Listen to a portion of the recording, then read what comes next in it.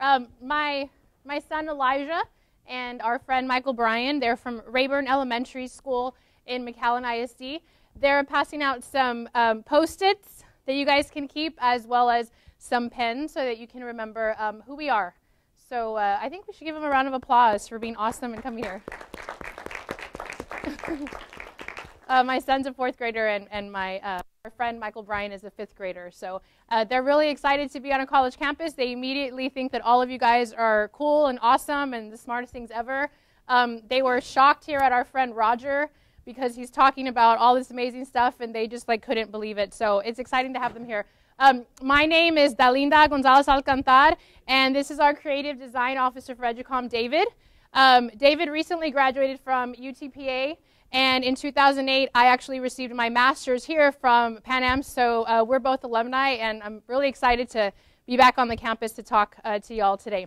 So, well, this is who we are. It's eJucomm, and it's we kind of want to share with you a little bit about our story, and we can go ahead and get started. So, first of all, what eJucomm creates and what we specialize in are actually mobile applications for Android and for Apple. And our main purpose is to bridge the communication gap between the schools and their families and community members using smartphones. What you're going to see up here are actually different examples. The really cool thing about what we do that our competitors still do not do is we create them unique and specific to every single campus and every single district. What you see up here is a very unique product that is very design intense and very design heavy.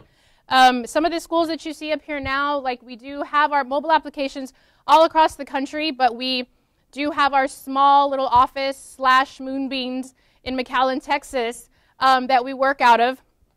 The one that you're seeing up here is for Hamptons, Virginia, for Hampton City Schools. We have applications in Philadelphia, in California, and of course here in Texas. So that's what you're kind of seeing, and that awesome design work that you're seeing is actually David's up here.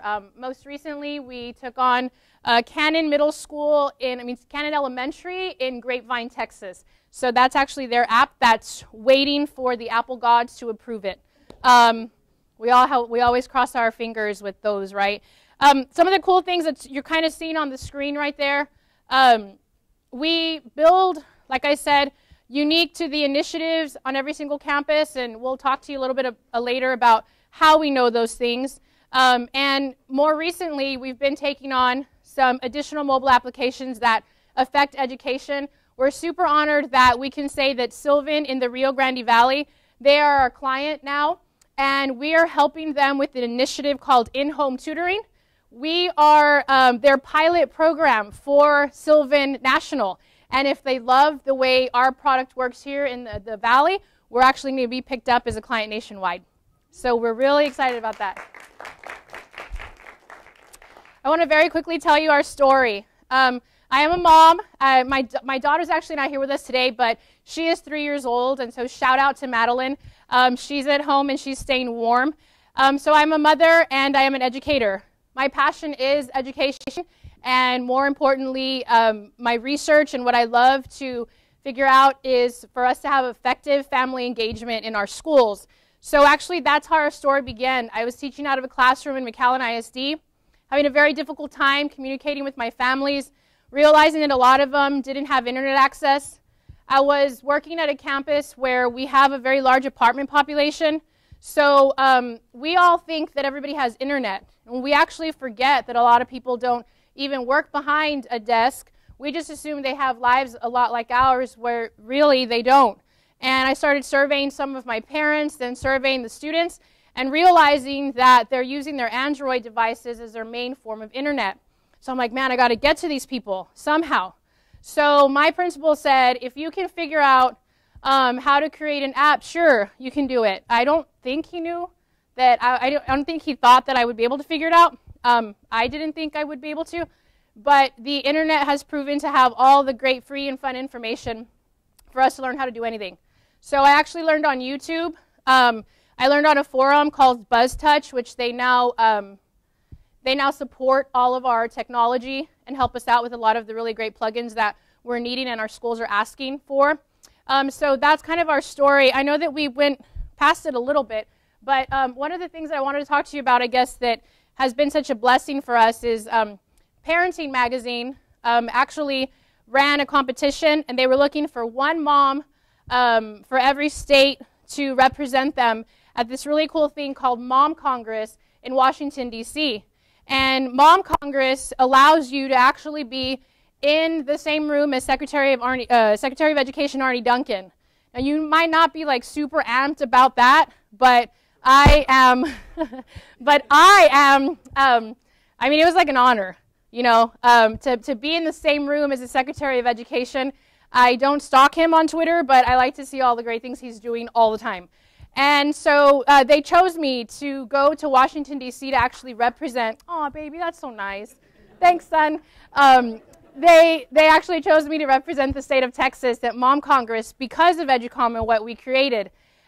Even more exciting is that Secretary of Education Arne Duncan only highlighted 2 moms in his speech, and one of those moms was me. So I was really excited. We were steps away from the White House, and you know, they flew us over there, and it was such an excellent opportunity, so I was really amped about that. That's kind of how our story began, and I'll just very briefly talk to you about you know, the actual coding experience and some of the errors, some of the challenges. I think the biggest challenge with a startup, at least in my life, everybody's lifestyles are very different, but the biggest challenge for me was and continues to be the balance between being a mom, you know, having a home, having my children, and then wanting to affect education in this like awesome opportunity to continue to grow a startup, kind of like Almost Passion. I've kind of been placed in a position where we can really highlight the awesomeness of the Valley and of, you know, McAllen more so, and I really take that responsibility, and I want to do the best job that I can with it. But being said, you know, that's probably our biggest struggle, or my biggest struggle, and my biggest challenge. So on that note, what's helped me to balance all of that is actually my creative design officer, David. So he's up next. We got the 5-minute signal. So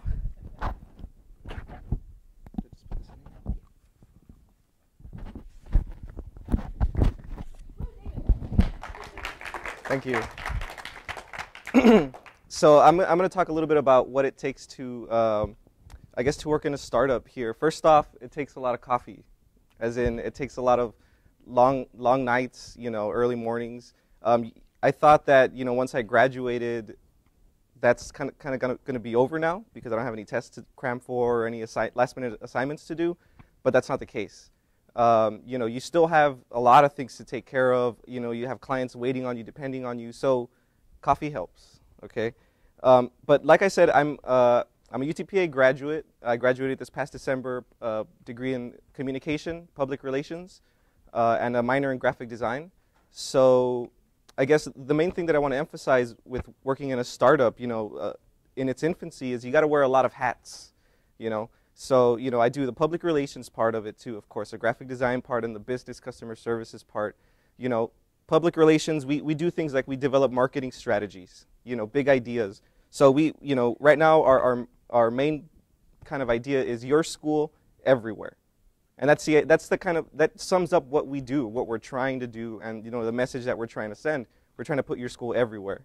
Another thing is, before we had, you know, your school in the palm of your hands, you know, we try different ideas, we brainstorm, we throw some out, we, you know, put some in. Before that, we had 50 for 500 project. So we have clients all over the United States. We have a client in Rigetti High School, I think. They're from California. We have Cannon, which is, they're from Grapevine, Texas. We have Hampton City Schools, they're from Virginia. We have Knapp, which is from Philadelphia. So we have schools all over the place. We have clients all over the place. And so one of the things that helps us a lot, you know, with corresponding with them is well, basically the internet. You know, you have Google now, which gives you Google Hangout services. You know, you can, it's basically like video conferencing. I mean, you guys used it before, Skype, except that Google lets you share your screen for free. At Skype, you have to pay a premium, which is ridiculous, but I'm not going to get into that. You know, that's the beauty of the 21st century. You know, you can correspond, you can talk to clients from 1,300 miles away. And so we use technology like crazy. Dropbox, I'm sure you guys have used it. We create these video simulations of what your app will look like and what it will do and the colors and the functions, and we send that 500 megabyte file over Dropbox, and then they will download it on their side. Technology, it's amazing. We use QuickTime to record on our screen, and it comes with the Mac, and it's amazing. So there are a lot of different things that you have to do. Business, I'm not a business major. I don't really do with human resources stuff, but I have to correspond with our clients. I have to make sure that they know that we're still there and that the colors are just right. So as a graphic designer, of course, I'm using Illustrator and Photoshop, and if that red is just too bright, then I have to tone it down a bit. If the icon doesn't fit, then I have to resize it to 72 by 72 pixels. So from a graphic designer's point, I have to deal with that. From a marketing perspective, we have different features, push notifications. We sell that. We throw in the iPad version free. It makes our product that much more lucrative. So we have to kind of wear all these different hats. Sure, I graduated with a major, but I'm doing all kinds of different things. So we learned so much from our time, from the time that we've had. We just kind of want to leave you with some things that we feel are the most important aspects of our business and that we would like to just push forward with. So bring it back to Dalinda. Oh, my son, he's like the biggest fan ever. That's why I brought him, actually, because I knew he was going to start the applause in case nobody else did. Thanks, son. So just really quickly, 3 years later, so here's the deal. I mean, we are a startup, and we constantly have to be learning. And that's going to be the biggest thing. If you're going to have a technology startup and be successful, you have to be super prepared to learn everything all the time. I feel bad for David. David has to learn things, and he's just like, okay. And half the time, I don't know like how long it's going to take him, but he just does it and rolls with it. I appreciate that. I also appreciate David because he has me as a founder, and I think sometimes females are impossible to work with. And he's so great. He's just like cool with it. But 3 years later, we kind of want to leave you all with this. Of course, we don't have all the answers, and I'm always learning from everybody, and I'm cool with that. I always like to say I don't have the answers. Remember, I wasn't a technologist by nature. I used technology to solve a problem. And unfortunately, there were private companies everywhere that were going to charge me way too much money to build what I wanted for my school, so I decided to just build it myself. So I think I want all y'all to keep that in mind. You don't have to be a technologist to be able to do this. So 3 years later, it's not about us. It's not about me. It's not about David. It's about all of the millions of students that we want to affect and their families that we want to connect. So it really has nothing to do with us and our tool. We want to keep our identity true. I mean, this is our story that we're sharing with you. And sometimes I forget that we started in a classroom. Sometimes I forget what that was like to want to connect, and that was a problem. We always have to remember the problem that that we solved with this. The next thing is really learning to adapt to our market. It's sick, and a lot of you guys know this that are technologists.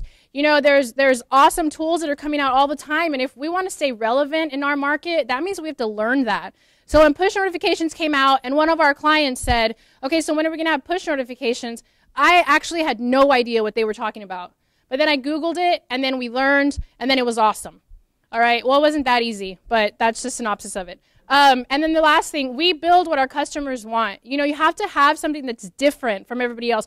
We're having to compete against like major companies all across the nation and all across the world that I know some of y'all might be looking at this saying, well, that might be simple. Yes, but what we do is relevant to our customer because I know education. That's what I'm passionate about. And so I talk to educators and it's relevant. I'm a mom, so I know what I want on my smartphone and what I want to be able to do through the app. And so, we really do build what our customer wants. So on that note, if anybody has any questions, we'd like to open it up to a couple of questions. Yes.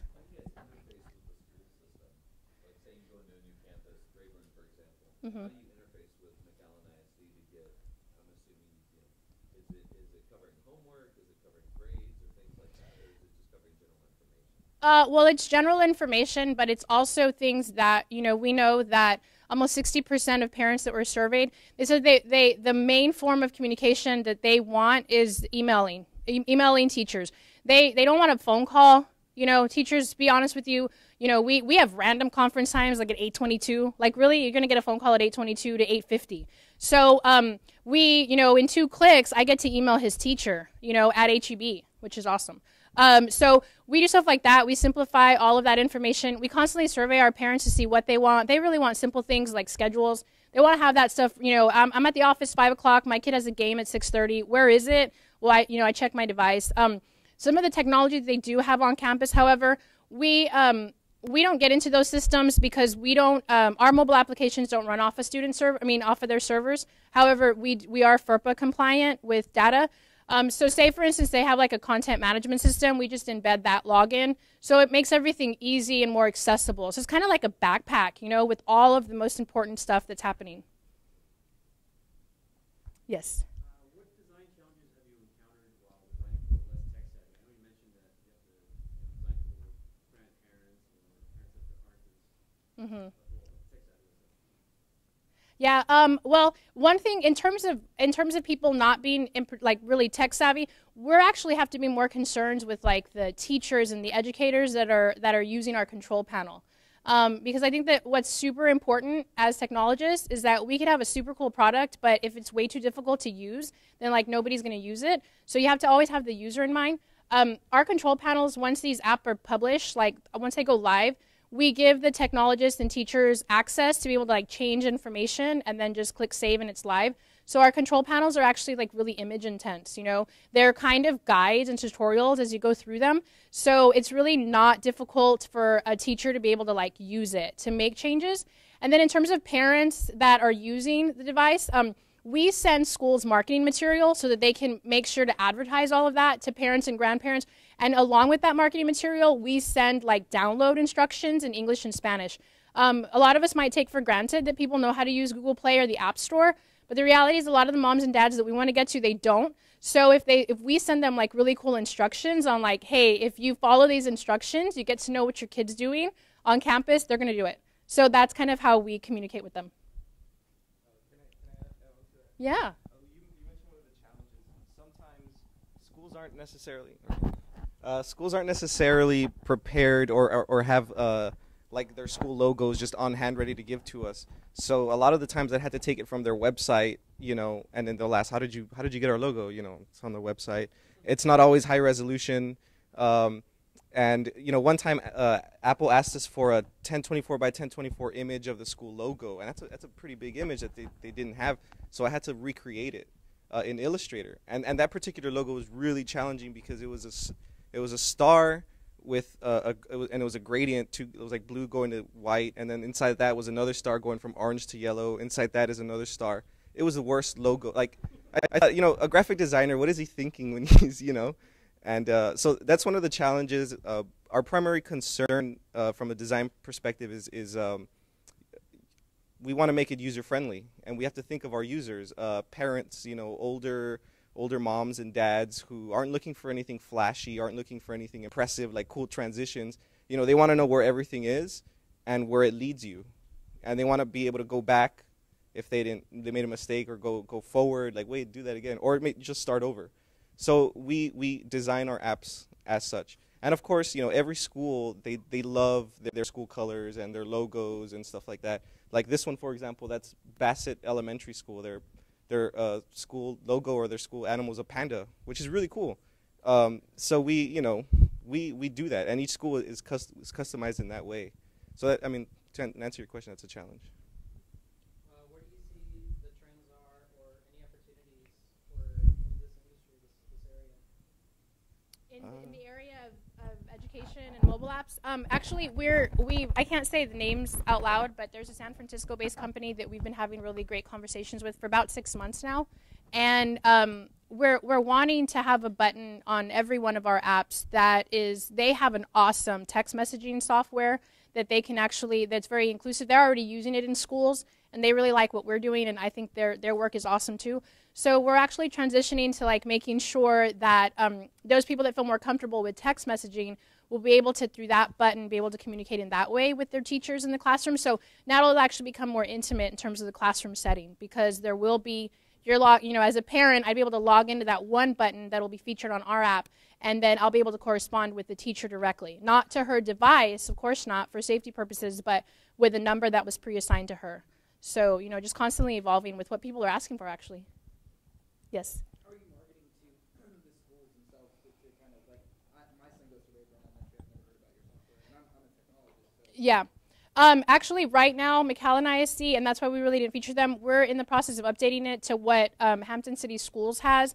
They were on board, but it was actually just at the secondary levels, which included like the campus that I was at De Leon, and then they had Mackay and stuff like that.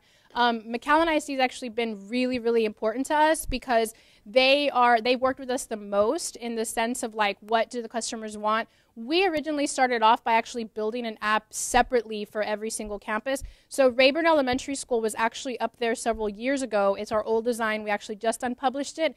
But what we learned was that if you want to do a school district app, it should all be in one app as opposed to separately sitting on the App Store.